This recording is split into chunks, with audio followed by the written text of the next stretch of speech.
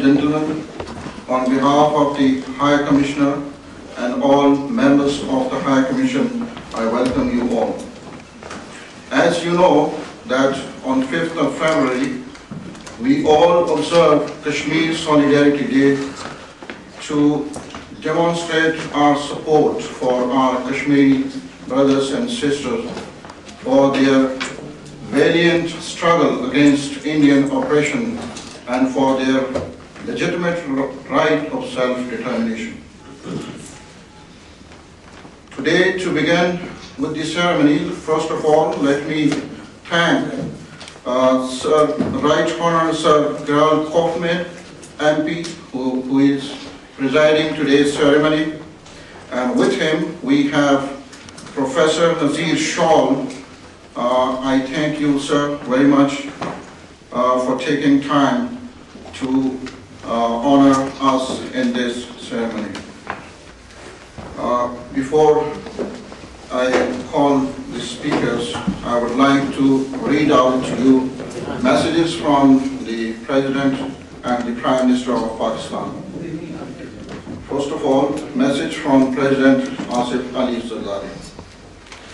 We observe the Kashmir Solidarity Day each year on 5th February to reiterate our political, moral and diplomatic support for the just and legitimate struggle of our Kashmiri brothers and sisters for the realization of their right to self-determination.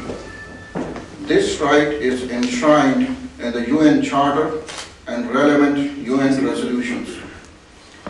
Kashmir Solidarity Day is also an occasion to pay tributes to the brave people of Jammu and Kashmir for their heroic sacrifices and for their steadfast resolve to realize their just aspirations.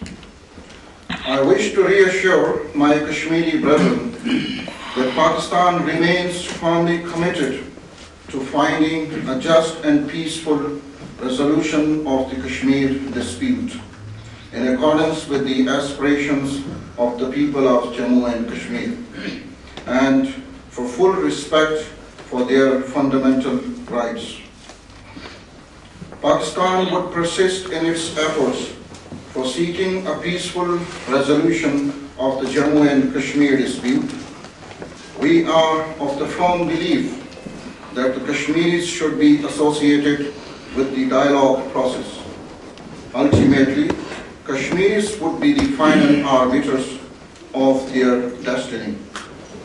I reiterate to our Kashmiri brothers and sisters our pledge that they have our full moral, diplomatic and political support.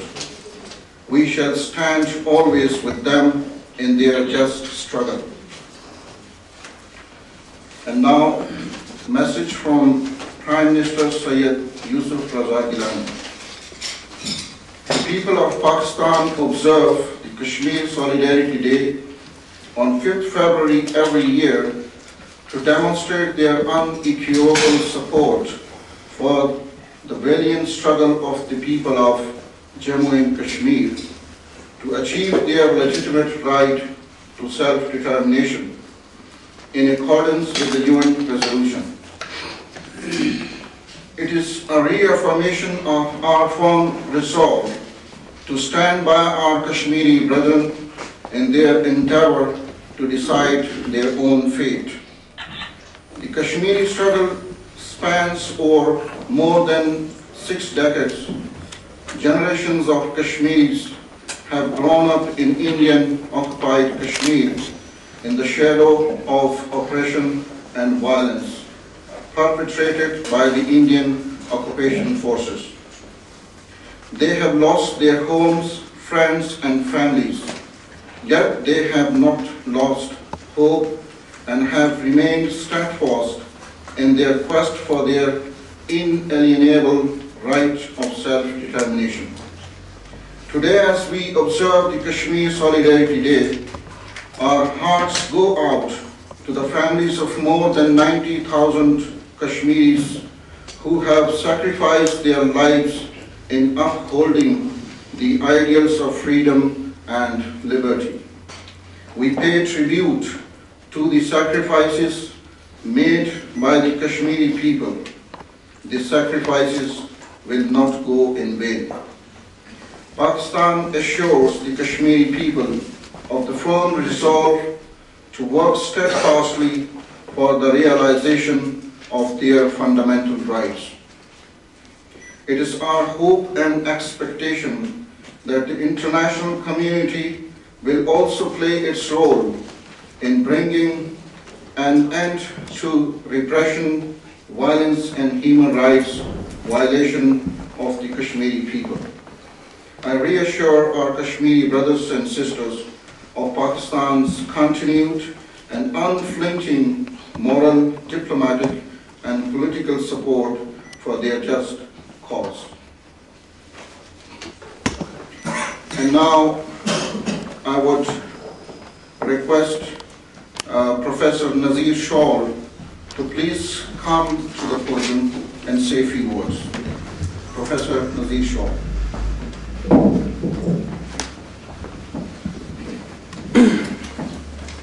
Bismillahirrahmanirrahim. Mr. Chairman, General Kaufman, the trusted friend of Kashmiris, His Excellency Mr. Wajid Shamsul Hassan, the High Commissioner of Pakistan, Dr. Misbah Hassan, President, All Parties International Coordination Committee, and their friends. Today is Kashmir Solidarity Day. Today, the people of Pakistan demonstrate their solidarity with the struggling people of Jammu and Kashmir.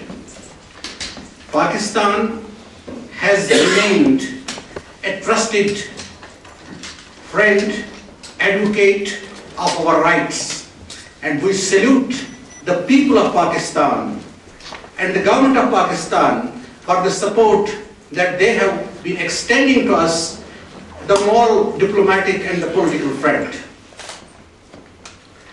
Freedom is a dream which is yet to be realized by the people of Jammu and Kashmir. This dream continues to remain an undying dream with us, and we will continue our struggle. We have odds, we have repression, but we know that the determination will ultimately conquer this black night, and the people of Kashmiris will get their inalienable and non-negotiable right to self-determination. My dear friends, you know, when I'm speaking today, Kashmir is still in a boil, and arrests continue, detentions continue. 3 of our leaders, Shabir Ahmad Shah, Naeem Ahmad Khan and Firdaus Ahmad Shah, have been arrested yesterday. They had just a busy brief period of relief for a few months. Again, back they are in the jail. On one side, we welcome the resumption of dialogue, but on the other side, we want the international community to help us in bringing an end to human rights violations. These leaders were simply arrested because they raised their voice on the death of a 14-year-old student, Vamik Farooqwani, and they wanted to bring to an end the stepped-up state terror. But their voice has been silenced. Their voice of dissent has not been tolerated. So we request the international community that we are Democrats in a sense. We believe in democracy. We believe in peaceful resolution. Help us. For God's sake, help us. Sometimes you talk about the democratic structures in India. Where are these structures? At least we, the people of Jammu and Kashmir, we are not aware of any democratic structures. Our fundamental freedoms stand curbed for the last 62 years. Our basic rights stand curbed. The draconian laws and the state repression is continuing. 100,000 people have already been consumed by the state terror. So my dear friends, we are at crossroads, but these difficulties don't deter us. we will continue our struggle, and we hope that our friends in Pakistan will continue their moral, diplomatic and political support. I have said that we welcome resumption of dialogue. Yes, dialogue is the way forward, but this dialogue, which is a bilateral dialogue, needs to be made a tripartite dialogue, because inclusion of Kashmiris is a must. Without Kashmiris in this dialogue, there can never be a permanent and durable peace in South Asia. And one more thing that I would like to say, that